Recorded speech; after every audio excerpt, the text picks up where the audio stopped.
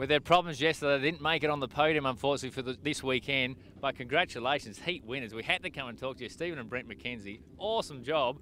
First time you won a stage, and now you won a heat as well. This is fantastic moving into next year, isn't it? Yeah, that's it. When things are going right, they all go right. So today went perfect. After the mishap yesterday, it was great to put it all together today and show what the car's capable of. Now, Brent, you're on the passenger side. You've been with him for a long time. It just clicked today, and this weekend really just had pace, and you guys are going, we're not doing anything different. Yeah, he just drove really well. The car handled well and everything, and yeah, he just did it. Did what needed to be done, really.